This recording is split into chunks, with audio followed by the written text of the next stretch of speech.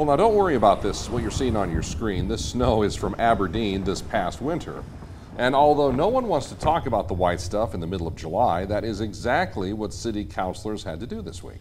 The leader is updating its ordinance on snow removal after a record-setting and a budget-breaking winter. Sarah Parkin has that story from the Aberdeen newsroom.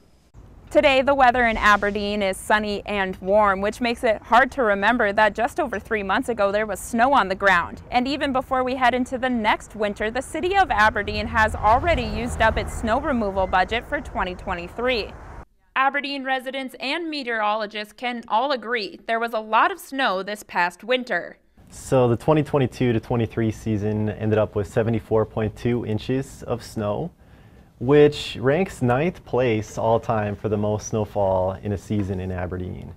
The city budgeted over $1.1 million for snow removal this year, but after that record snowfall, those funds are essentially used up, and the city already knows it will have to dip into reserve funds to make it to 2024. It's normal to have some supplement at the end of the year.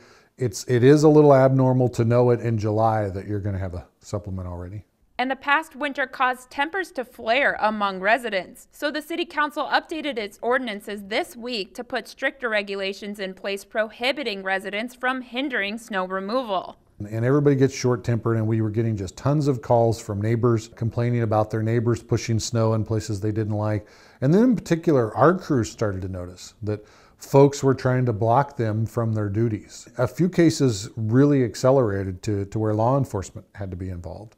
While more snow is likely to fall before the end of the year, current conditions show that the next winter could be a bit warmer.